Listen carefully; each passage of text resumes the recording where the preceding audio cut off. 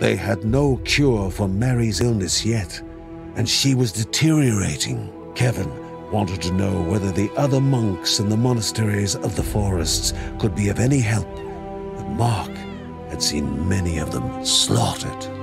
The only way was their mission. The trees that carried the medicine must be somewhere in Old Berat.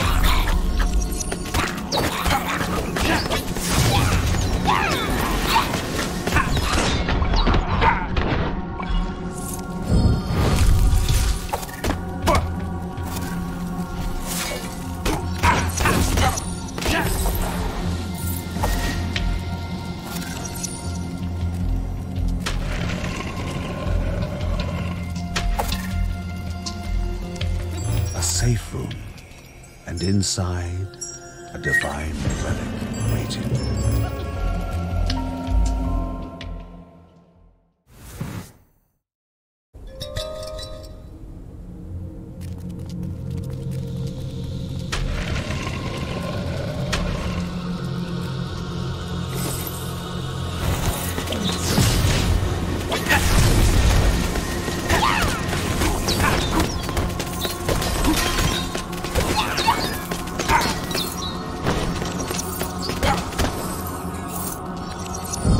Something more sinister will be appearing soon.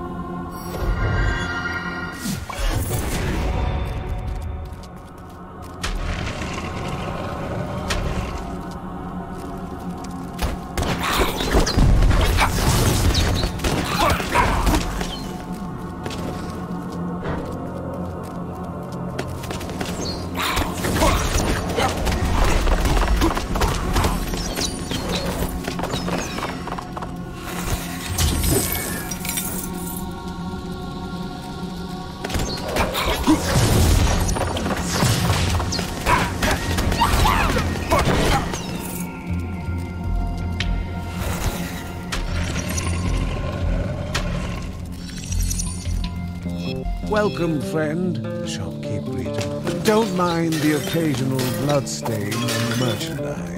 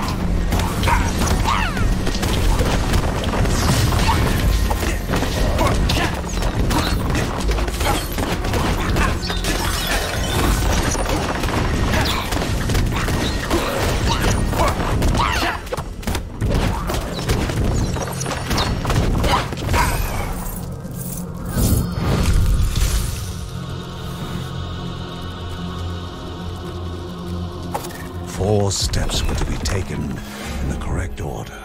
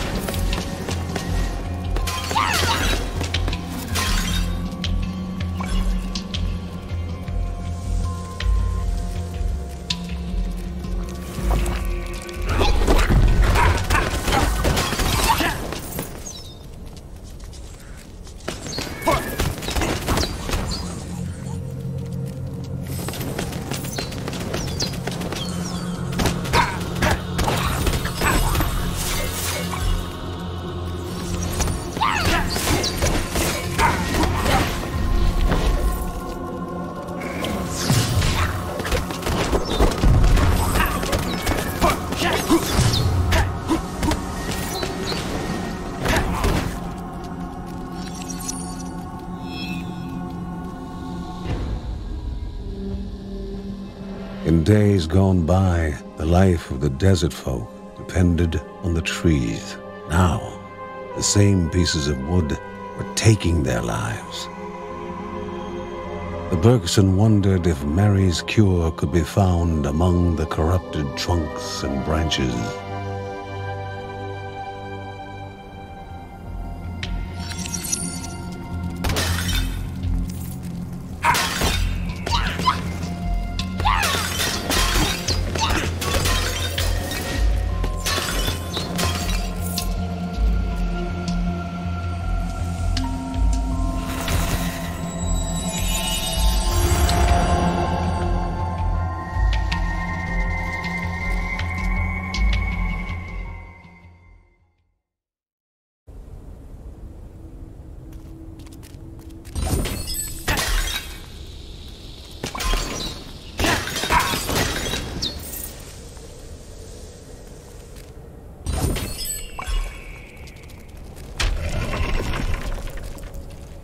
The tree of prosperity was withered after twisting away from Rhea's will.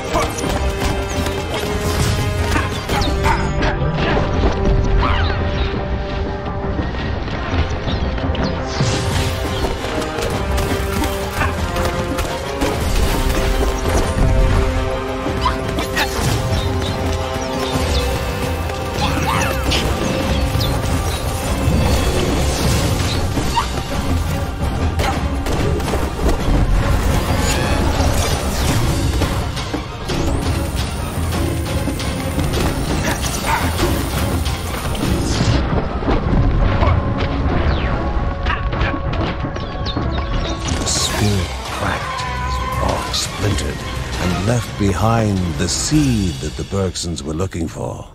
No time to waste. Mary was waiting.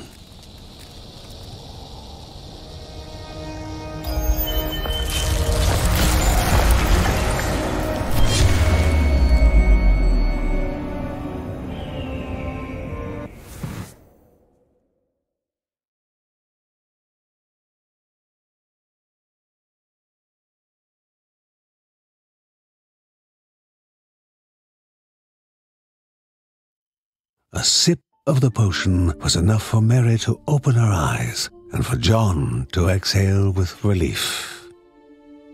Unbidden, pain shot up Mary's spine and filled her eyes.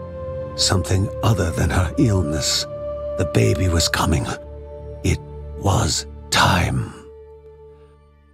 The air was suddenly still. Mary's sickness had made them forget that the ravenous mountain god was after their baby. Curses!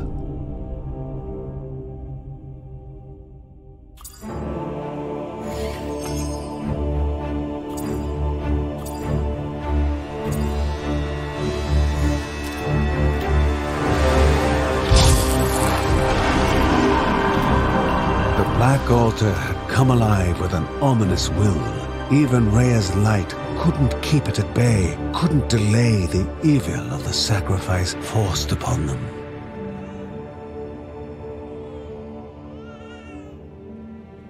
When John held her for the very first time, she was crying the song of life. Life was all that went through her father's mind. How he wished that he could give his own life instead of his baby's, but his life was worthless to the cruel god.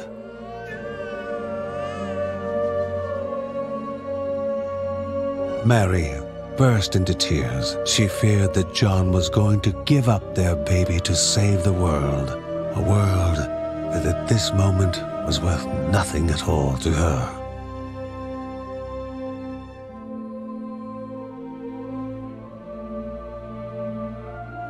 What chance did the Bergsons have against this monstrous cruelty of an immortal god?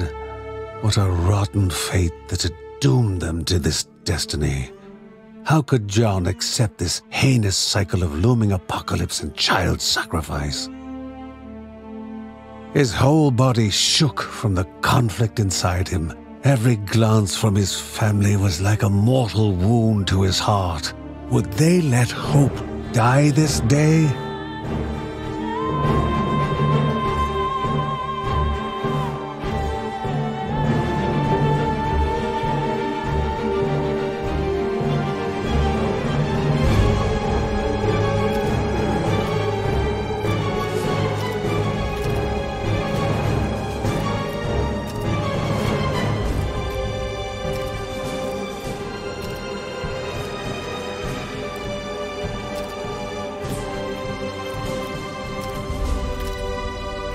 This could not be the end.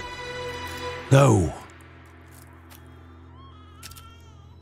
Grandma had already sacrificed herself for them. There would be no more sacrifices.